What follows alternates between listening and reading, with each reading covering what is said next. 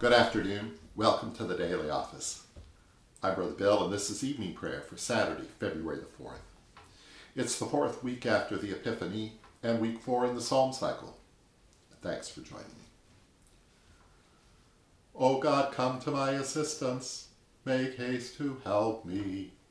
Glory to you, source of all being, eternal Word and Holy Spirit, as in the beginning, so now and forever. Amen. Alleluia, you are my light and my salvation. Whom shall I fear? Alleluia. Psalm 27, and please recite it with me. Alleluia, you are my light and my salvation. Whom shall I fear? You are the strength of my life. Of whom shall I be afraid? When the wicked, my enemies and my foes, came upon me to eat up my flesh, they stumbled and fell. Though an army should encamp against me, I shall not fear. Though war should rise against me, in this I will be confident. One thing that I have desired of you, one thing that I seek, that I may dwell in your house all the days of my life, to behold your beauty and to inquire in your temple. For in the time of trouble you will hide me in your pavilion, in the secret of your tabernacle, and you will set me high upon a rock, and my head shall be lifted above my enemies who surround me. And I offer sacrifices of joy in your tabernacle. I sing, yes, I sing praises to you. Hear me when I cry aloud to you. Have mercy on me and answer me. When you said, seek my face, my heart said to you, your face I will seek. Do not hide your face from me. Do not put me away in anger. You have been my help. Do not leave me, neither forsake me, O God of my salvation. When my father and my mother forsake me, you will take me up. Teach me your path, my beloved, and lead me in a plain path. Do not deliver me to my enemies, for false witnesses have risen against me, and they breathe out cruelty. I would have fainted unless I had believed I would see your goodness in the land of the living. I wait on you. If I am courageous, you will strengthen my heart. As for me, I wait on you. Alleluia. Glory to you, source of all being, eternal Word and Holy Spirit, as in the beginning, so now and forever. Amen. Alleluia. Alleluia, you are my light and my salvation. Whom shall I fear? Alleluia.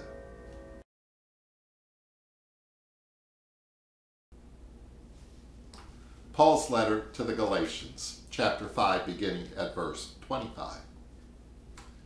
If we live by the Spirit, let us also be guided by the Spirit. Let us not become conceited, competing against one another, envying one another.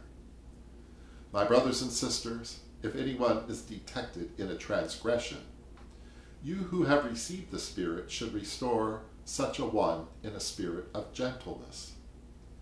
Take care that you yourselves are not tempted. Bear one another's burdens, and in this way you will fulfill the law of Christ. For if those who are nothing think they are something, they deceive themselves. All must test their own work. Then that work, rather than their neighbor's work, will become a cause for pride, for all must carry their own loads.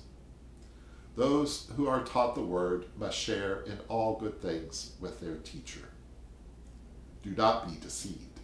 God is not mocked, for you reap whatever you sow. If you sow to your own flesh, you will reap corruption from the flesh. But if you sow to the Spirit, you will reap eternal life from the Spirit. So let us not grow weary in doing what is right, for we will reap at harvest time if we do not give up. So then, whenever we have an opportunity, let us work for the good of all, and especially for those of the family of faith. Here ends the lesson.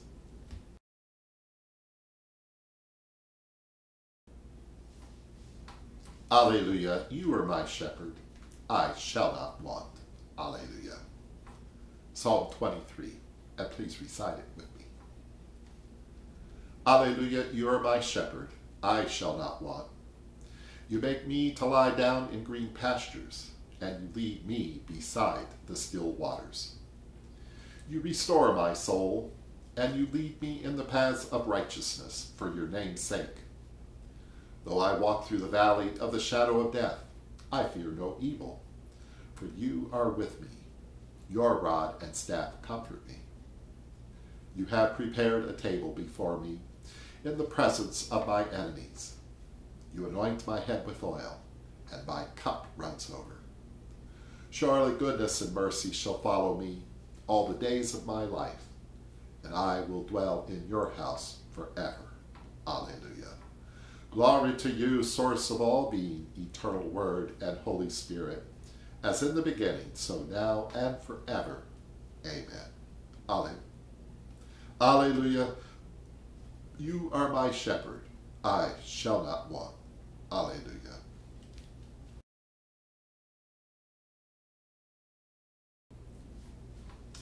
The Holy Gospel according to Mark, chapter 9, beginning at verse 14. When they came to the disciples, they saw a great crowd around them, and some scribes arguing with them. When the whole crowd saw Jesus, they were immediately overcome with awe, and they ran forward to greet him. He asked them, "What are you arguing about with them?" Someone from the crowd answered, "Teacher, I brought you my son. He has a spirit that makes him unable to speak, and whenever it seizes him, it dashes him down, and he foams and grinds his teeth and becomes rigid. And I asked your disciples to cast it out, but they could not do so." And he answered them, "You faithless generation, how much longer must I be with you? How much longer must I put up with you? Bring him to me." And they brought the boy to him. When the spirit saw him, immediately it convulsed the boy, and he fell on the ground and rolled about, foaming at the mouth. Jesus asked the father, "How long has this been happening to him?" And he said, "From childhood.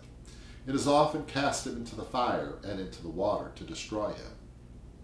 But if you are able to do anything, help us. Have compassion on us." Jesus said to him, "If you are able, all things can be done for the one who believes." Immediately the father of the child cried out, "I believe, help my unbelief."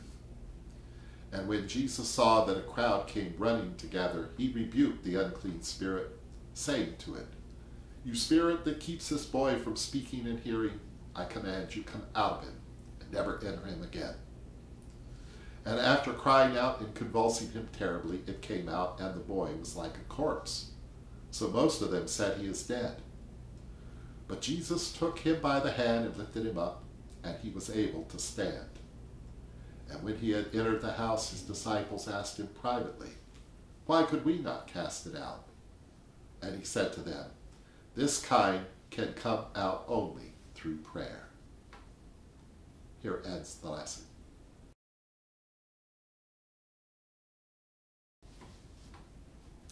Into your hands I commend my spirit, for you have redeemed me, O God of truth.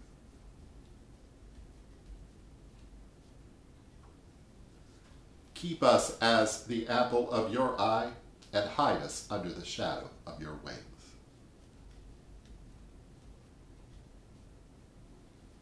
For the intentions of those who've asked our prayers, and for all your intentions.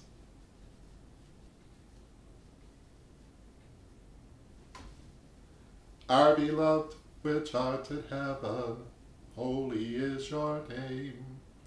Your kingdom come, your will be done, on earth as it is in heaven.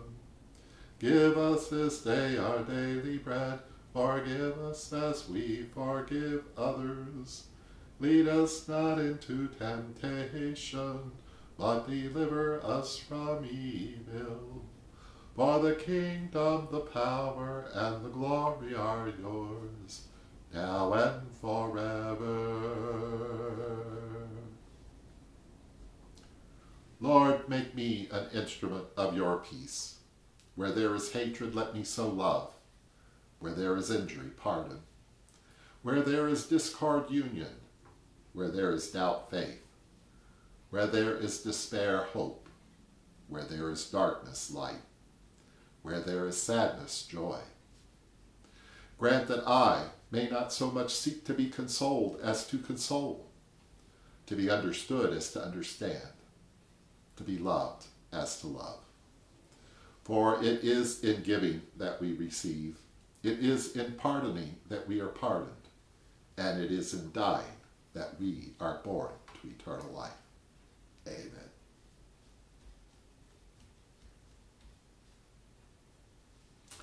Bless Jesus, my soul. And may the Almighty and merciful God, the source of all being, eternal Word and Holy Spirit, bless us and keep us now and forever.